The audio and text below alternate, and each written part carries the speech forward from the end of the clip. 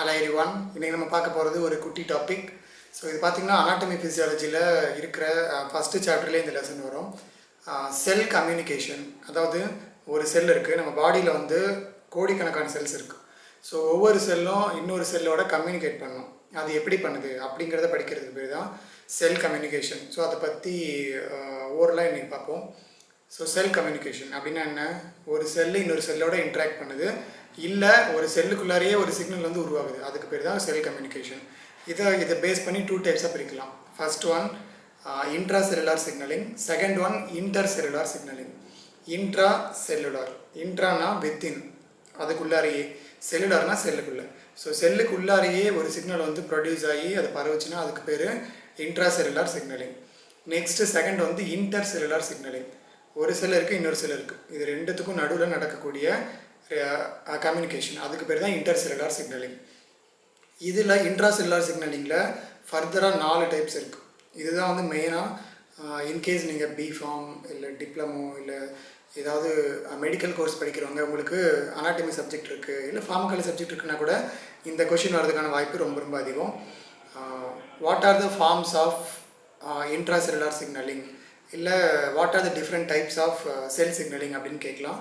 அதில் 4 டைப்ஸ் இருக்குது, அதுதான் இப்போ பார்க்க போகிறோம். First one ஆட்டோக்ரைன் signalling, second one பாராக்ரைன் signalling, third one endocrine signalling, fourth one நியூரோக்ரைன் signalling, R அதுக்கு இன்னொரு பேர் சொல்லுவாங்க சினாப்டிக் சிக்னலிங்னு சொல்லுவாங்க. ஸோ இந்த 4 டைப்பும் தான் டைப்ஸ் ஆஃப் செல் சிக்னலிங் சொல்லுவாங்க. ஸோ இதில் ஒவ்வொரு டைப்பை பற்றியும் நான் அண்டர்ஸ்டாண்டிங்காக சொல்கிறேன். First one ஆட்டோக்ரைன் signalling. So ஆட்டோக்ரைன் signalling அப்படின்னா என்னென்னா, ஒரு செல் இருக்குது, அந்த செல்லிலேருந்து ஒரு பொருள் வந்து ரிலீஸ் ஆகுது, அதாவது வெளியே ரிலீஸ் ஆகலை, செல்லுக்குள்ளேயே ரிலீஸ் ஆகுது. அது அந்த செல்லுக்குள்ளாரையே ஏதோ ஒரு சிக்னலை கம்யூனிகேட் பண்ணிச்சு அப்படின்னா அதுக்கு பேர் தான் ஆட்டோக்ரைன் சிக்னலிங். அதாவது ஒரு செல் இருக்குது, அதுக்குள்ளாரையே தான் சிக்னல் இருக்குது, வெளியே எங்கேயும் போகவே இல்லை அப்படின்னா அது ஆட்டோக்ரைன் சிக்னலிங். நெக்ஸ்ட்டு ரெண்டாவது பாராக்ரைன் சிக்னலிங். பாராக்ரைன் அப்படின்னா ஆட்டோவுக்கு அப்படியே ஆப்போசிட் தான் பேரா. அதாவது ஒரு செல் இருக்குது, ஒரு பொருள் இருக்குது, அது ரிலீஸ் ஆகி வெளியே போய் அதுக்கு பக்கத்து செல்லில் போய் ஆக்ட் ஆகும். அதாவது இப்போ ஒரு செல் வந்து உங்களோட லிவரில் ஒரு செல்லு இந்த ஏரியாவில் இருக்குன்னா அங்கே ப்ரொடியூஸ் ஆகிற ஒரு சப்ஸ்டன்ஸ் அடுத்த ஏரியாவில் போய் ஆக்ட் ஆகி அதோட ரெஸ்பான்ஸ் வந்து ப்ரொடியூஸ் பண்ணும். இதுக்கு பேர் பாராக்ரைன் சிக்னலிங். பாராக்ரைன்னா ரொம்ப ரொம்ப கிட்டேயே சிக்னல் வந்து ப்ரொடியூஸ் ஆகும்னு அர்த்தம். நெக்ஸ்ட்டு 3வது type endocrine signalling. So endocrine signalling, இந்த எண்டோக்ரைன் அப்படிங்கிற வேர்டு நம்ம எங்கே கேள்விப்பட்டிருப்போம், இங்கே எண்டோக்ரைன் சிஸ்டம்.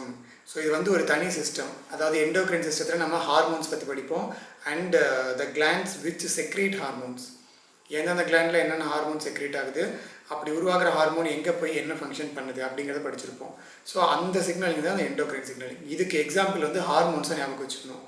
இப்போ எக்ஸாம்பிளுக்கு insulin is hormone secreted by pancreas, but it will act on where glucose is present. Glucose எங்கே இருக்கோ அந்த இடத்துல போய் தான் இன்சுலின் வந்து பைண்ட் ஆகி இன்சுலின் ரிசெப்டரில் பைண்ட் ஆகி ஆக்ஷன் ப்ரொடியூஸ் பண்ணும். இதுதான் வந்து ஒரு குட் எக்ஸாம்பிள். அதாவது ஒரு செல் இருக்குது, இன்சுலின், எக்ஸாம்பிளுக்கு இன்சுலின் வச்சுக்கலாம், அது வந்து ஹார்மோன். ஸோ ஒரு செல் இருக்குது, ஒரு ஹார்மோன் இன்சுலின் ரிலீஸ் ஆகுது, அங்கேருந்து பிளட் வெசல்ஸ் மூலிமா அங்கேருந்து பிளட் வெசலுக்குள்ளார ட்ரான்ஸ்ஃபர் ஆகி பிளட் மூலிமா it will transport to other areas of the பாடி. அது லிவராக இருக்கலாம், மசிலாக இருக்கலாம், அடிப்போஸ் டிஷ்யூ எங்கே வேணாலும் இருக்கலாம். ஸோ உருவான இடம் எங்கேயோ, அது ஒர்க் பண்ணுற இடம் எங்கேயோ, இதுக்கு பேர் தான் எண்டோக்ரைன் சிக்னலிங். ஸோ இதுக்கு பர்ஃபெக்ட் எக்ஸாம்பிள் வந்து ஹார்மோன்ஸ்.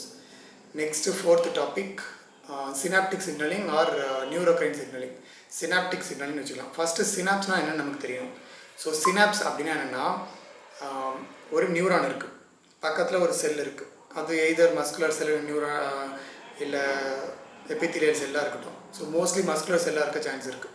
ஒரு நியூரான், ஒரு மசில் செல், இது ரெண்டும் இன்ட்ராக்ட் பண்ணுற பிளேஸ் இருக்குது இல்லையா, அதுக்கு பேர் தான் என்ன சொல்லுவாங்க, சினாப்ஸ்ன்னு சொல்லுவாங்க. இது ரெண்டும் மீட் பண்ணுற இடத்துக்கு பேர் சினாப்ஸ். ஸோ சினாப்ஸ் அப்படிங்கிறது வந்து ஒரு நியூரானும் ஒரு மசிலும் மீட் பண்ணுற இடம். இங்கே என்ன நடக்கும்னா, நியூரான்லேருந்து ரிலீஸ் ஆகிற ஒரு நியூரோ டிரான்ஸ்மிட்டர் இல்லை ஒரு கெமிக்கல் சப்ஸ்டன்ஸ் அந்த நியூரான்லேருந்து வெளியே போய் பக்கத்தில் இருக்கிற மசில் செல்லில் போய் ஆக்ட் ஆகும். ஸோ இந்த மாதிரி ஒரு டிஃப்ரெண்ட் டைப் ஆஃப் மெயினாக நியூரான்லேருந்து வேறு ஒரு டிஃப்ரெண்ட் டைப் ஆஃப் செல்லில் போய் ஆக்ட் ஆகுறது எல்லாம் வந்து சினாப்டிக் டிரான்ஸ்மிஷன், சினாப்டிக் சிக்னலிங் சொல்லுவாங்க, இல்லை நியூரோக்ரைன் சிக்னலிங் சொல்லுவாங்க. ஸோ ஓவரால் இதுக்கு பர்ஃபெக்ட் எக்ஸாம்பிள் வந்து அட்ரினலின், நார்அட்ரினலின், அசிடைல்கோலைன், இதெல்லாம் நேச்சுரல் நியூரோ டிரான்ஸ்மிட்டர் இல்லையா, இதெல்லாம் எக்ஸாம்பிளாக சொல்லலாம். ஸோ ஓவரால் இந்த 4 தான் எக்ஸாம்பிள் ஃபார் இந்த 4 தான் டைப்ஸ் ஆஃப் செல் சிக்னலிங் இல்லை செல் கம்யூனிகேஷன் பேத்வேஸ். அதாவது ஆட்டோக்ரைன் signalling, பாராக்ரைன் signalling, endocrine signalling, நியூரோக்ரைன் signalling R synaptic signalling. So இந்த 4 டைப்ஸும் தான் types of cell signalling. So இந்த ஒரு சின்ன டாபிக் மட்டும் நம்ம இன்றைக்கி பார்த்துருக்கோம். ஸோ இதே மாதிரி வேறு ஏதாவது இன்ட்ரெஸ்டிங்கான குட்டி குட்டி டாபிக்ஸ் இருந்துச்சு அப்படின்னா அதை நீங்கள் கமெண்ட்டில் மென்ஷன் பண்ணலாம். அப்புறம் இந்த வீடியோ ரொம்ப நல்லா இருந்துச்சுன்னா உங்கள் ஃப்ரெண்ட்ஸ் எல்லாருக்கும் ஷேர் பண்ணுங்கள். அப்புறம் இதே மாதிரி வீடியோஸ் நீங்கள் பார்க்கணும் அப்படின்னு நினச்சிங்கன்னா நம்ம சேனல் சப்ஸ்கிரைப் பண்ணி பெல் ஐக்கான் ஆல் கொடுத்து வச்சுக்கோங்க. இதே மாதிரி நெக்ஸ்ட் வீடியோ மீட் பண்ணுறேன். And by from Vasanth.